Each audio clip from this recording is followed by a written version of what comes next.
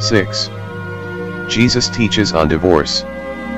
Matthew 5:31, It hath been said, Whosoever shall put away his wife, let him give her a writing of divorcement. Matthew 5:32, But I say unto you, that whosoever shall put away his wife, saving for the cause of fornication, causeth her to commit adultery, and whosoever shall marry her that is divorced committeth adultery. Matthew 19:1, And it came to pass, that when Jesus had finished these sayings, he departed from Galilee, and came into the coasts of Judea beyond Jordan. Matthew 19:2, And great multitudes followed him, and he healed them there. Matthew 19:3, The Pharisees also came unto him, tempting him, and saying unto him, Is it lawful for a man to put away his wife for every cause? Matthew 19:4, And he answered and said unto them, Have ye not read, that he which made them at the beginning made them male and female? Matthew 19:5, And said, For this cause shall a man leave father and mother, and shall cleave to his wife, and they twain shall be one flesh. Matthew 19:6, Wherefore they are no more twain, but one flesh.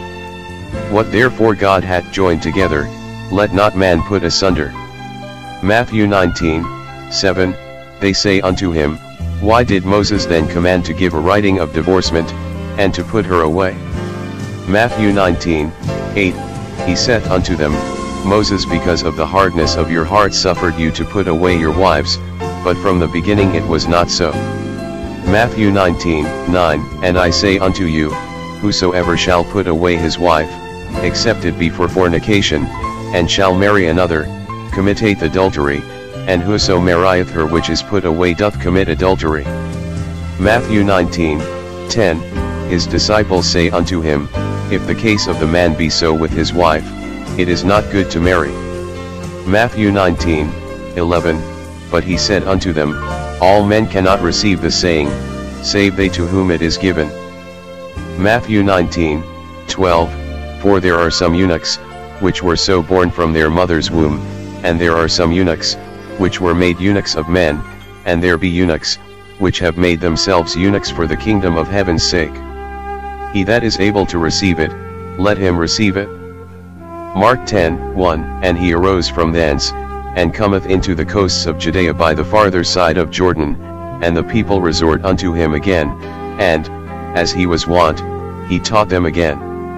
Mark 10:2, And the Pharisees came to him, and asked him, Is it lawful for a man to put away his wife? Tempting him.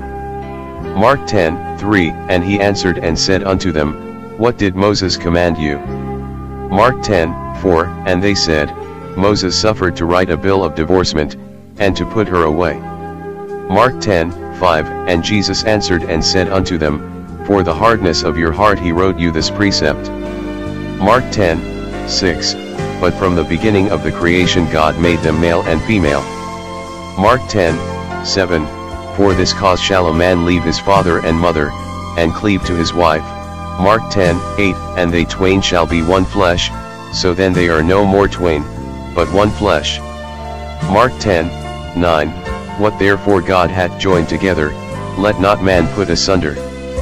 Mark 10:10, And in the house his disciples asked him again of the same matter.